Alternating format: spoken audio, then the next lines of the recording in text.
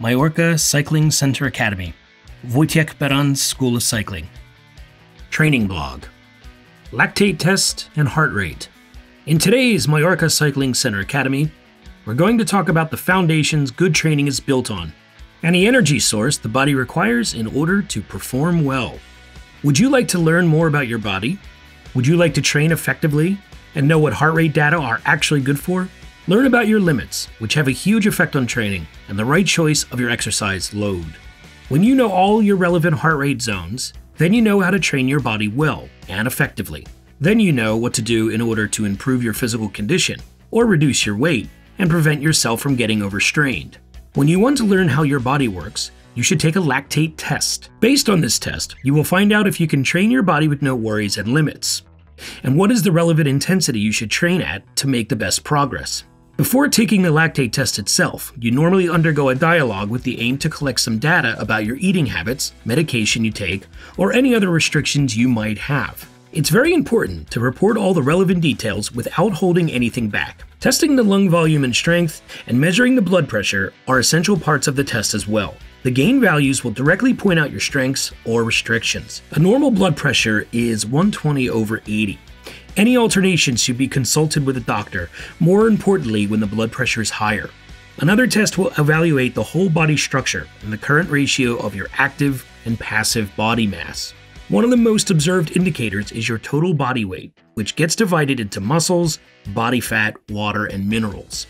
All such components should form an ideal ratio. We should especially pay attention to the percentage of body fat, which should not exceed 20%. If the ratio is higher, it indicates starting obesity. The lactate test is taken on your bike or a stationary bike in a laboratory, and it tells all about how your cardiovascular system works.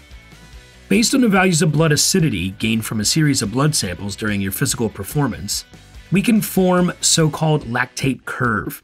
The blood acidity level changes along with the rise of your heart rate. The more intensive activity, the higher level of acidity and higher heart rate. Based on the blood acidity values, we are able to tell how well the athlete is trained. To better train the athlete, the slower the rise of blood acidity is, which explains why the trained athletes can deliver a better performance for a longer period of time. When the heart rate is more stable, the pulse speeds up slowly and gradually. The lactate curve of a well-trained athlete forms a shape of a bow, and the lactate curve of an untrained individual will resemble a straight line. A less trained rider doesn't cope well with higher intensity, and the heart rate instantly increases and has no tendency to decline again. Based on the lactate and heart rate reactions, we learn about the cyclist's current physical condition. The untrained area is mapped with a sudden increase of heart rate and rising level of lactate.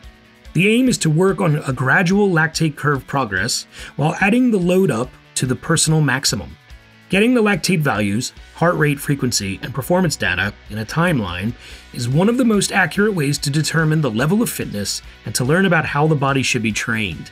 The test also reveals which resources the body uses at what heart rate and what performance level. Your body is able to gain energy from lipids, carbohydrates, or proteins. The lactate test shows how and when the athlete uses such substrates and whether he is fit or unfit. All this knowledge is needed in order to state the heart rate training zones. For every endurance athlete, and therefore a cyclist as well, the aim is to reduce the output of energy and make the body work mainly within the aerobic heart zone. In order to develop such ability, we need to know the accurate data from the lactate test. The aerobic threshold is to be found at 65 to 80% of maximum heart rate. Below this level, there is the aerobic heart rate zone, where the body burns fat and builds up its endurance. Within this zone, the body is able to gain energy up to 80% from lipids. In this mode, the body functions economically and is able to perform well for several hours. This is called a compensatory and slightly recovery zone, where we work on the basic endurance, which forms the foundation of every athlete's performance. When we focus on training in this zone, we usually ride in a flat or slightly undulating profile. On the other hand, the anaerobic threshold is to be found at the level of 85 to 90% of maximum heart rate, which is an area where we develop our physical fitness. When we train in this zone, especially slightly below the anaerobic threshold, then, concerning our physical fitness, we make the best progress. Our body uses carbohydrates as fuel within the anaerobic zone. However, our body doesn't have a sufficient storage of carbohydrates.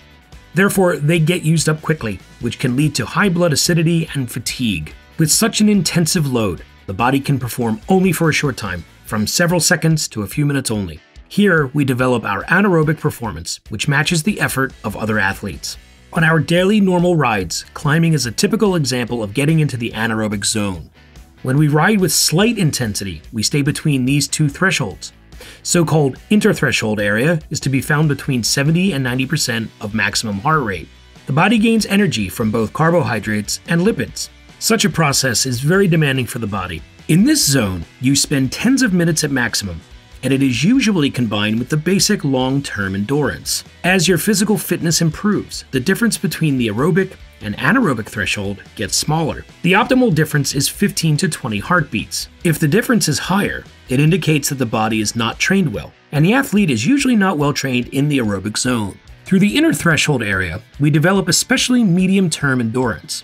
We reach this intensity during gentle climbs or during an intensive ride in undulating profile.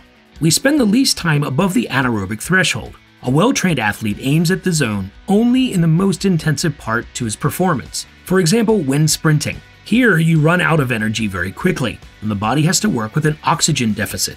Even a well-trained athlete is able to last in this intensity only a few minutes. In training, we spend in this zone only a few seconds when sprinting full gas. The process of using energy for performance is very complex and is limited by the amount of energy stored for such performance. Every cyclist aims for getting the functional threshold values closer to the maximum heart rate so that the body could perform at its maximum with minimal energy expenditure. For this reason, we should work on getting both our thresholds to the maximum heart rate value possible. When slowing down again, the body is then able to react quickly by lowering the heart rate values, and due to that, the maximum of energy is saved. The values and zones detected during the lactate test will change after getting the right training stimulation.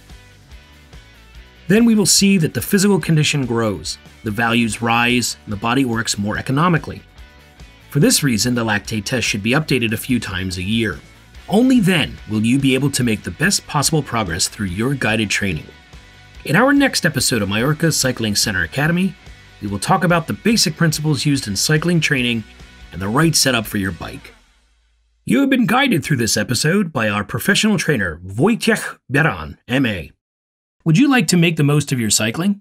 Do not hesitate and join our team in Mallorca. Mallorca Cycling Center, the international bicycle rental of BMC and Colnago bikes. International training cycling camps for all age and performance groups. Experienced and certified trainers, guides, mechanics, physiotherapists, and masseurs. Do you want to train in Mallorca? Then come with MallorcaCyclingCenter.com. Join us and make the most of your cycling in Mallorca. Bookings on MallorcaCyclingCenter.com.